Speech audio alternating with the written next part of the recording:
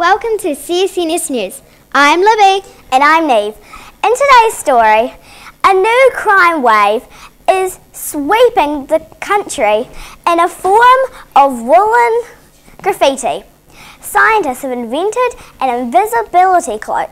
We have to help them find it. And in latest weather around the country. But first, a story that will turn your whole world upside down. If you think the world is getting more and more topsy-turvy, it turns out you're right. Builders in Germany have built an upside-down house, which rests on its roof. Inside there are bedrooms screwed onto the ceilings, upside-down wardrobes, an upside-down kitchen, and even an upturned bathroom. Though it's known if anyone had tried to have a bath or go to the toilet, the house would be built on as a comment about the state of the world and has become a popular tourist attraction. Although many visitors complain of feeling sick and dizzy after just a few seconds inside. We now cross over to our reporter, Anahita, who is inside the house. How are you feeling, Anahita?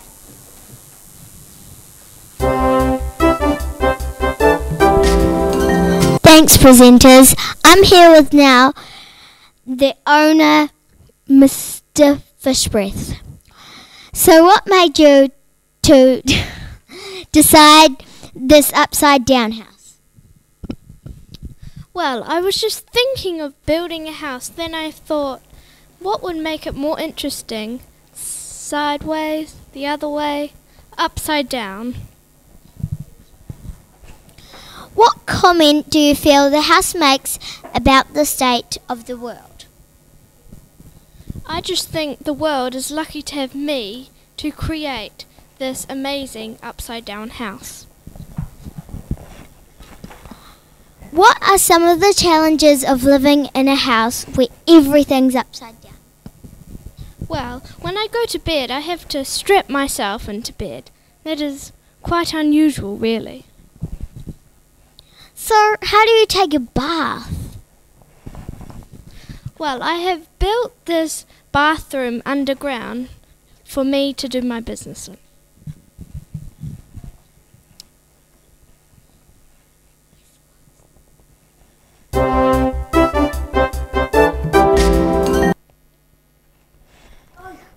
Thanks, Anahita. Even watching makes me feel like vomiting. And now for a story that is truly out of sight. Look out, Harry Potter. The world of science is catching up to the world of magic. Scientists in Europe have created a 3D invisibility cloak which can hide objects in bending light waves. It has been found that light can be controlled using tiny crystals that make objects disappear. So far, scientists have made small objects, such as coins, disappear, but hope that it won't be long before they are hiding cars, planes, and even people.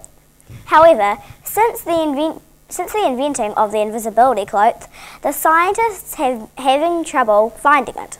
As soon as they put it down somewhere, it just disappears. The invention of the cloak says that it appears to be having trouble finding other things. It's like their lunch. They think it may be underneath the invisibility cloak.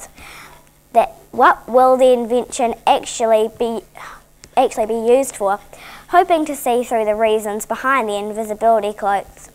Here is our on-the-spot reporter, Sophie, with more on the story. Thank you, Libby and Neve in the studio. Hello, I'm Sherlock Higglebottom, and today with me is Max, the mad scientist, just one of the scientists behind the invisibility cloak. Hi, Max, the mad scientist, and thanks for joining us today. So, a few questions. What made you want to invent an invisibility cloak? Well, when one of the houses on my street was robbed, I thought that if I could make something that would hide other objects, then nobody would do things like that. But when I put it over some of my valuable objects, I found that they got a bit lost. Thanks for that lovely answer. So, can you show me how the invisibility cloak works? Okay.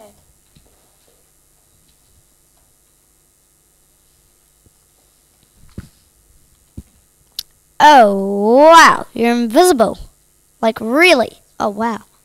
Just your head. Most of it. Okay, so what do you hope the cloak will be used for? I hope it will be used for lots of things. Maybe if we could create one big enough, then we could hide big things. We could hide buildings and secret things that we needed to keep away from other people. Great idea. So, do you think it will work on anyone or anything? Well, I haven't tried yet. Do you want to be the first volunteer? Yes, please.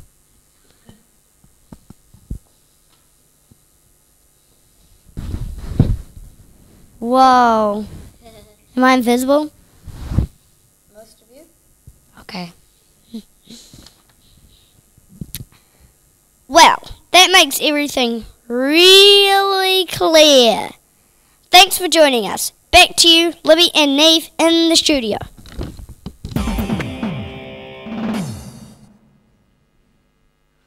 Thanks, Sophie. And now how's this for an interesting yarn? A new wave of graffiti crime is covering the country, thanks to an underground gang known as the Midnight Knitters. These wool-waving criminals are covering tree branches and lampposts with small jerseys and scarves under the cover of darkness. Police say this is illegal, but they are being done on public properties without permission.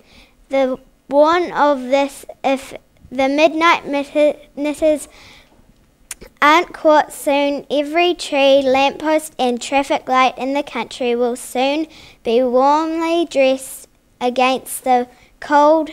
A policeman spokes said the problem is spinning out of control. They are a close-knitting group of dyed-in-wool criminals. We are stitching together a case, but it's not seamless. There is no real pattern to the crimes. So far, the criminal knitters have escaped arrest and continue to pull the wool over the eyes of both the public and the police.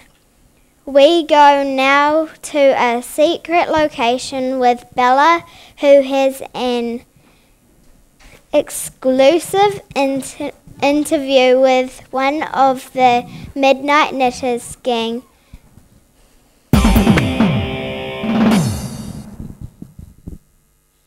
Thanks, Libby and Neve. I'm Steve, and joining me in this top secret location is a member of the Midnight Knitters gang. Hello, Bob and Angster, and thanks for joining us. What led you into the dark underworld of knitting graffiti? I, as Angster, like knitting. And I, as Bob, like graffiti. Do you see yourself as a criminal? Why or why not? No, because we want everything to be fuzzy and warm. Yeah! Apart from trees, lampposts and traffic lights, what else would you like to graffiti with your woolens? Everything. So do you think you will ever cover everything in knitting? Well, we're planning to. Word. Thanks for your time, Bob and Angster, members of the Midnight Knitters gang. Back to you all at the news desk.